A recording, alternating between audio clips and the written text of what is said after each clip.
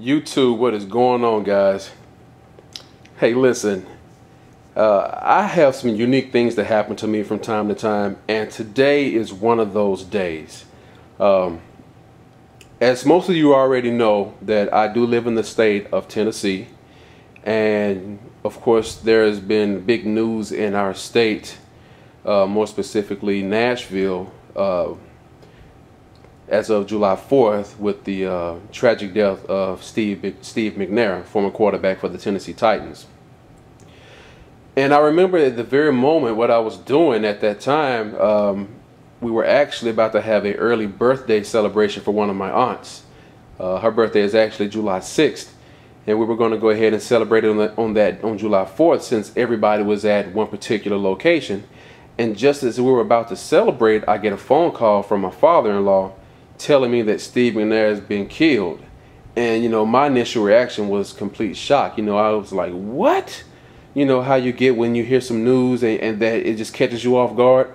Yeah, so that was me.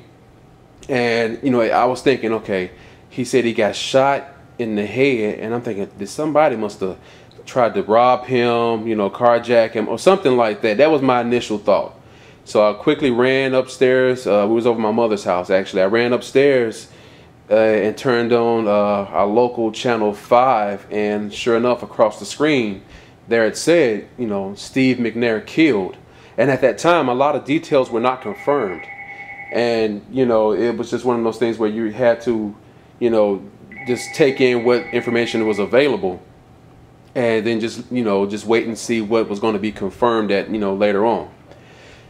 So there's I'm pretty sure a lot of you have already been seeing this on the news, even in your own local town, because it's made news across the nation. So today, which is July 9th, was his funeral. Well, it will be his funeral, but today was his memorial at a local church this evening, and actually the name of that church is Mount Zion, which my wife is a member of. I'm actually still a member at another church. This is prior to us getting married. We had memberships at different churches, but we go to Mount Zion quite a bit, every other Sunday, and we go there pretty much every week for Bible study. But to make a long story short, Steve McNair's body was at the Lewis and Wright Funeral Home, and I know where that is because I grew up on that side of town. So this morning before work, I went to the funeral home. And there was quite a bit of people out there already waiting in line to go to see him, which I'm not surprised by that. He's a celebrity, star athlete.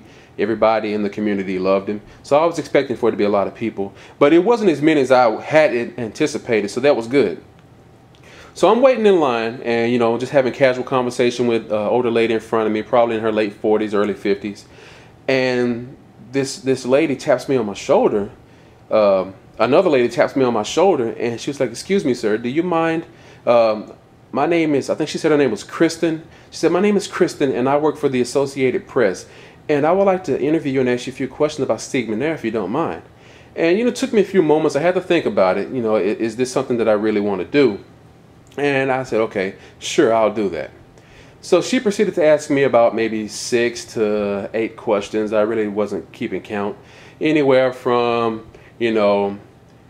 how do I feel about, this whole event? What made me come down to the funeral home to see Steve McNair?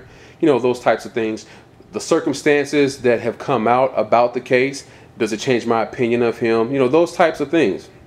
So I answered those questions, and the lady in front of me, it was kind of funny because, she was, like I said, she was a much older lady, and she was saying, she was proud of me because, I answered the questions so eloquent, and I did a very good job and all that stuff. So, went in to the funeral home, and we signed the book, of course, they're guest books. I signed the book, and then I went into the actual section where the casket was and the flowers and all that. The casket was closed, and it wasn't because of the head trauma, because as we know, he got shot in both temples, which is horrible enough. But from what I heard, that they did a very good job on him. So he could be shown, but because his family, they wanted everybody, his family, I think mainly his mother, to see the body. So they felt it to be in the best interest that give the family that respect for them to see him together before the public would, instead of the public seeing him before his own family gets to see him. You know what I'm saying?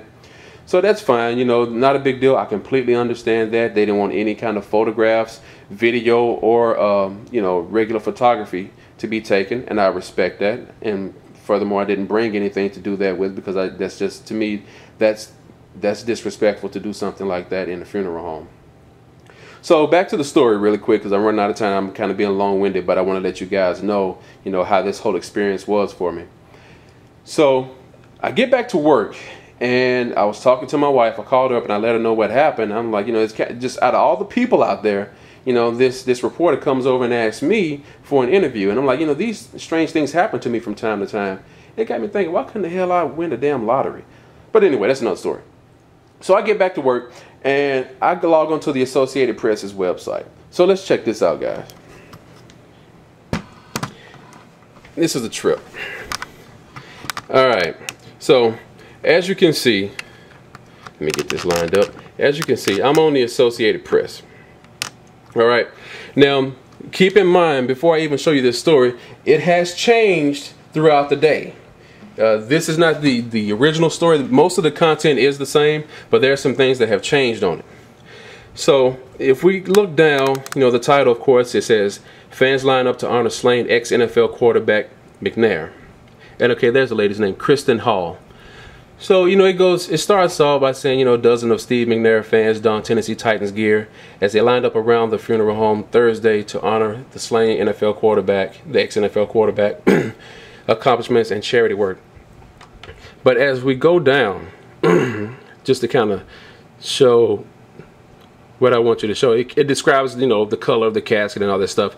But here's where there's the part right here where she actually starts to talk about the interview that she and I had, which I think is actually pretty cool, because, you know, I had no intentions of going there, giving an interview, anything like that.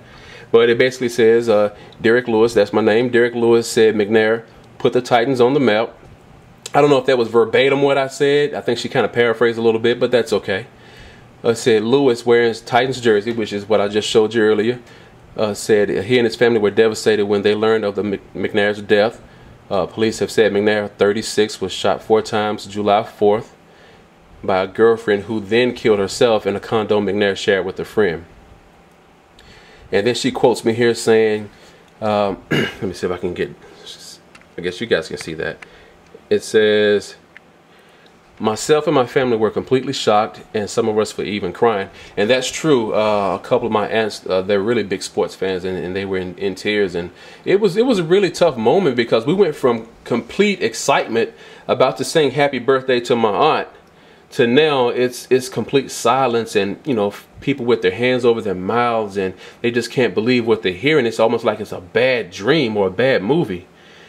And, you know, and like I said to her, she said, you know, some of them were crying because we felt like, you know, you feel like you're related a lot to these Titans in the community. I mean, for people that are not in the state of Tennessee or Nashville, I mean, you really, these Titans, I mean, they're so down to earth, and you really do feel like you're related to them, because, I mean, it's, you know, that's Southern hospitality. I mean, that's just not a saying. That's for real. We live that down here. I mean, people really look out for one another. So, you know, you really feel like you've lost one of your own outside of a football player. And she had asked me, with knowing those details, okay, site is refreshing. She asked me, you know, knowing those details of the tragedy, does it change my opinion of McNair? And I told her, I said, I'll always remember him for the good things that he did for the community and the Tennessee Titans. And, you know, I told her that nobody's perfect, and that's true. And we have to be very careful when we start to judge other people or comment about, you know, what somebody's done. You know, you need to look at yourself and look, you know, nobody's made the best decision their entire life. We've all made mistakes, and we've all learned from those mistakes. So I'm in no position to judge him. I'm not going to pass judgment on Steve. I mean, that's for God to do that for all of us. So, but I just thought this was, you know, pretty cool experience to have me interviewed. And this is on the Associated Press, and this goes out to all the media websites. I mean, ESPN, Yahoo, Atlanta Journal-Constitution, all this stuff. But originally the story said, this is like I said, this is an update. Originally the story said that I was a former teammate of Steve McNair's. And let me see if I can find that real quick. I know we're running out of time, but let me see if I can find that really quick for you guys, because I thought it was hilarious. Let's see. Is it here on the Sun Times? Yeah, I think this is the site. Some stories did not update. Let's see. Where is it? Here it is, right here. I don't know if you guys can see this. Right here. Look at this. Former teammate Derek Lewis. Oh, that was so funny. So, I need to know, Titans, where's my check? Alright guys, take it easy.